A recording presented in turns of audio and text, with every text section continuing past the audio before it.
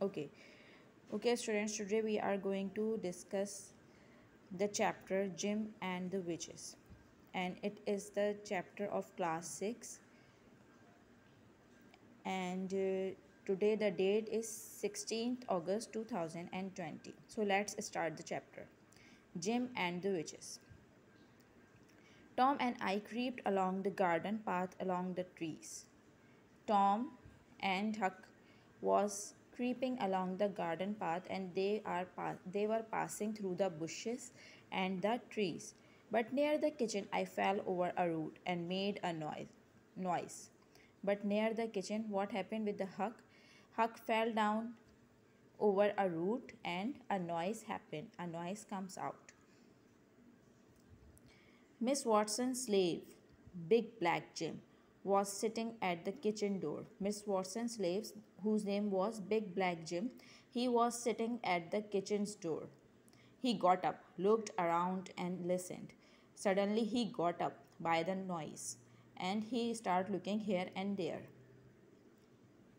and start listening. We lay still. Then what did the both boys do? They lay down still.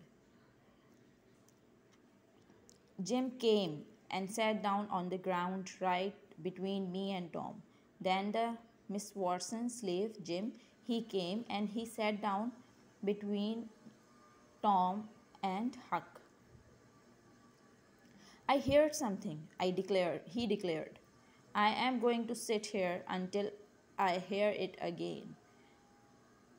Jim said, I heard something and I am going to sit here और मैं यहाँ पे I am going to sit here मैं यहाँ पे बैठ रहा हूँ टू हेयर इट अगेन ताकि आई हेयर इट अगेन मैं ये वो आवाज़ दोबारा सुन पाऊँ ही leaned his back against a tree and stretched his legs out until one of them touched one of mine. What did the Jim do? He sat down on the ground and he sat with the help of his back and he attached his back to the tree and he stretched his legs and one of his leg was touching the Huck.